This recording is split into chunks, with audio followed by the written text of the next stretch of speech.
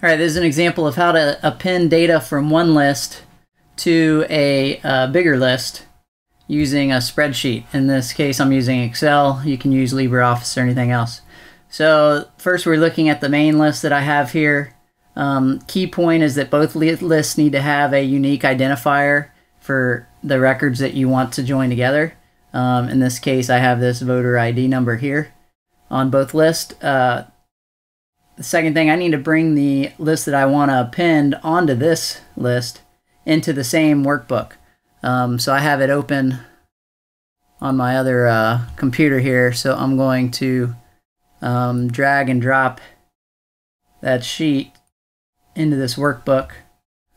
And in this list that I want to grab the data from, I want to get this phone field and this email column and attach that anywhere the big list has a matching voter ID number. So back to the main list, I'm going to go to the last column and the first row. This is going to be my second phone column, and then this will be for the email address. So I'm going to go to the first row of the alt phone and start building my formula. To do that, I enter equals VLookup. We're going to use the VLookup formula.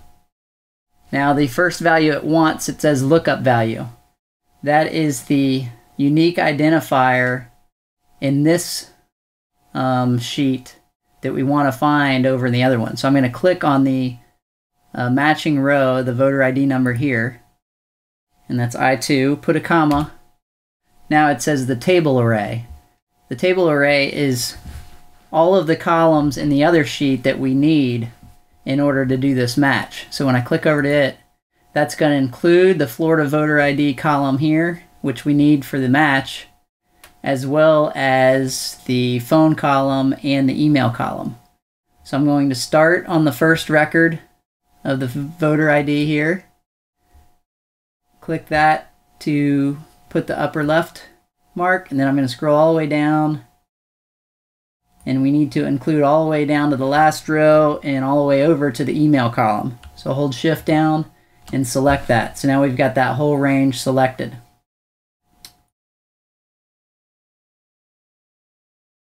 So an important point here is that the matching, the column that's used for the match always has to be the leftmost column of the data that you're going to use. So if it's not, you're going to have to reorganize this sheet to make sure that that ID column is furthest to the left. Now that I've got that range selected, I put another column in the formula, and now you can see it says column index number. So that is looking at our new sheet, which column do we want to grab the values for? Well, this is our alternate phone number. So the way this formula works is you start at the number 1, starting at the leftmost column of your selection, which in our case was the Florida voter ID number. So that's going to be 1. Registration date is going to be column 2, and the phone 2 column is going to be number 3. So I want column 3 out of our data range. Then the final, put a comma, and now the final value, you're just going to type in false. It's a complicated explanation of what that does, but I don't think you're ever not going to want that to be false. So once we have that complete, I'll put the closing parentheses and hit enter. That puts us back on the main sheet, and I can see I have a 0 there. Now what Excel does is if there is a match in the other sheet for that voter ID number, but there isn't a value in the phone column, it puts a 0, even though in the other sheet it's a blank. Well, we don't want a 0 here, so I'm going to change our formula a little bit, and I'm going to force Excel to insert a text value rather than a number. And I'm going to do that by typing equals quote, double quote, equals double quote, space, ampersand, and then our VLookup formula. So this is forcing the return value to be a text value instead of a number. So now you can see it's gone back to being a blank.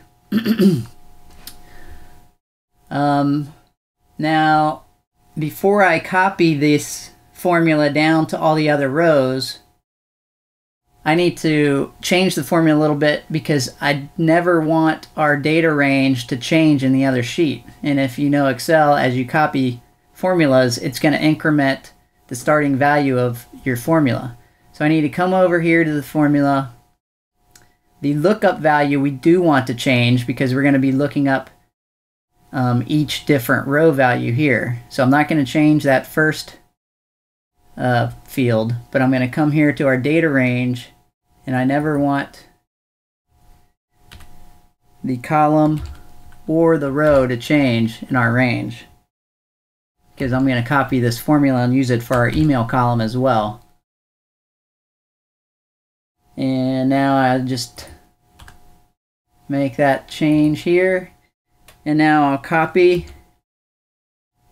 and paste this formula. Actually, I'll just do it quickly using the drag feature here just to test it out. Okay, so a couple interesting things here. We come down here a bit further. The first several rows are blank, so we know those ID numbers match in the other list, but they don't have phone numbers. Then we get to an NA value. The NA means that Excel couldn't find a matching voter ID number in that other list. So it's returning an error.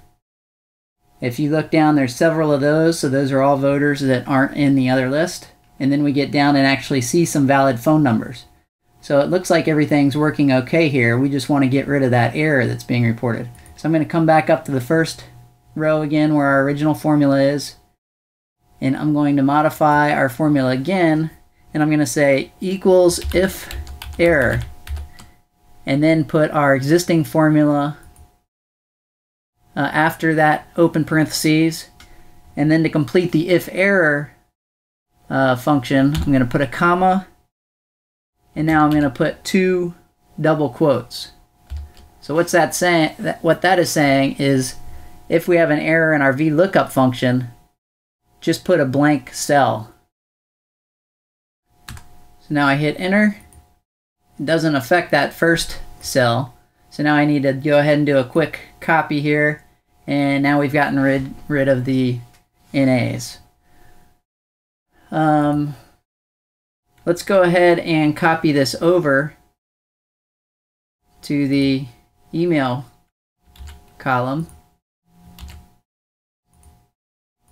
Okay, so now our email formula, I've got a problem here. I didn't put a $ in front of the I, so now it has incremented that to a J, but that actually hasn't changed. Even though we're now looking up the email, we're still going to use the voter ID column, which is I as the unique index. So now I've changed that. We did already make our data range, force it to stay the same, so it's good. But now we also need to change which value gets returned because it's no longer the third column. So if I click over to the new sheet, and now I count from our first column, which is voter ID, all the way over to email, we get 1, 2, 3, 4, 5, 6, 7. So now we want to return the 7th column value. So I'm going to change that 3 to a 7. Go to the end, hit enter to make the change, and now let's do a quick preview copy here. And there we go. It looks like it's returning it correctly. One thing you'll want to do is do a quick lookup between your lists just to make sure that it's actually copying the correct values. So just look at the value it's inserted here, look at the name and voter ID number, and then go over to your existing list and look it up and make sure that it's pulling the correct info. One thing I like to do is, now that we actually have these formulas both correct, I'm going to go ahead and do a full copy and paste down to here. So now we've got that info copied over for all the records where they have a match. One thing I do like to do is after I have the values, I like to do a copy, and then I like to do a paste special.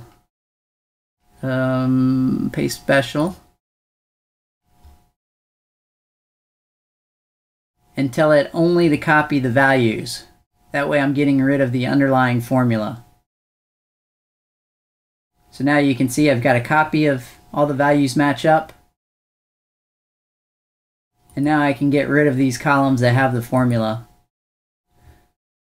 And if you look at the contents of these cells now, it's actually the values here. And there is no reference back to the other sheet. So even if I delete this other sheet, or I do anything else that messes up this other sheet, I'm not going to mess up the values that I've successfully appended onto this sheet. I think that's it. Thanks.